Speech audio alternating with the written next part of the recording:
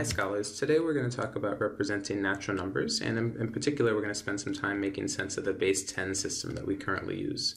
In the past, there have been many different ways in which we can write counting numbers, right? So for example, the Romans, right, they would use the I to represent 1, right? And then they would use an X to represent 10. They would use a C to represent 100, right? And they would use an M to represent 1,000. And they used, for example, an L represented 50, and a V represented 5, right? So if you wanted to write the number 8, you would actually write V, I, and that's how they would write the number 8. It's the same as what we do now when we write this symbol here for the number 8. If you wanted to write the number, for example, 90, right, that would actually be, they would write that as XC. All right, now the X is a 10, but it comes before the C, which is 100, right? So this is really saying 10 less than 100. So this is how they would write 90. So here's just a couple of examples. So how do we represent numbers these days? Well, we use our base 10 system. Let's take a look at an example that illustrates what our base 10 system is all about. So if we want to decompose the natural number 7,256 using the base 10 system. Okay, well, we know that the 7 is representing 7,000. So we know that the 2 is representing 200, right? Because it's in the hundreds place. We know the 5 is representing 50, right? And the 6 is just representing 6. Okay, so we have 7,256. Okay, now 7,000 is nothing more than, let's use a different color here, 7,000 is nothing more than 7 times 1,000. Okay, 200 is nothing more than 2 times 100.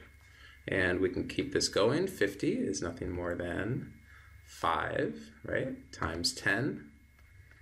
Okay, we're not doing anything crazy here.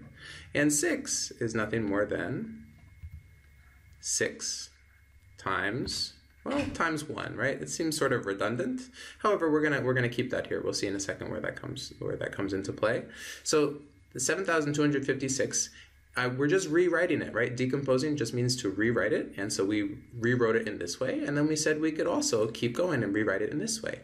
Now, the value of doing this is we can see that 1,000 is a power of 10, right? So this is the same thing as 7 times 10 to what power? So 10 times 10 times 10, 10 to the third power, okay. We're getting close to our base 10 system because we're rewriting the 7,000 portion, right, of this number using a base of 10, right? This is a base and that's an exponent. Okay, let's keep going. 7 times 10 cubed plus 2 times, and 100 is nothing more than 10 squared, right? 10 times 10 plus, well, 5 times 10. That's kind of like even easy, right? It's 5 times 10, and really 10 is really 10 to the first power, right? If we want to think about how many times am I multiplying 10 by itself to get 10? Well, it's just that one time, right? So, and now we're sort of at this strange place where I have 6, and if I want to keep a pattern going, I want to write this as 10 to some power, right? This is sort of my goal, because then I have 10, 10, 10, 10. I'd be writing everything in base 10 system, using the base 10 system. Now, the question is, 10 to what power would equal 1, right? Because I need it to equal 1. Now, that's a really weird question, because 10 to some power, right, this power is telling me how many times I multiply 10 by itself. But how many times do I multiply 10 by itself to have it equal 1? Right? So the question doesn't really make that much sense. So what we do a lot of times in math is we follow the pattern that we see. So I see a pattern here. I see that the thousands is represented by 10 cubed. I see the hundreds is represented by 10 squared. I see that the tens is represented by 10 to the 1 power. So if this pattern continued, 3, 2, 1, 10 to the 0 power. This would be the last term. And so in fact, we will learn later that 10 to the 0 power equals 1. And in fact, any number to the 0 power, any number a to the 0 power are here. Any number x to the 0 power also equals 1, assuming that x is not itself 0.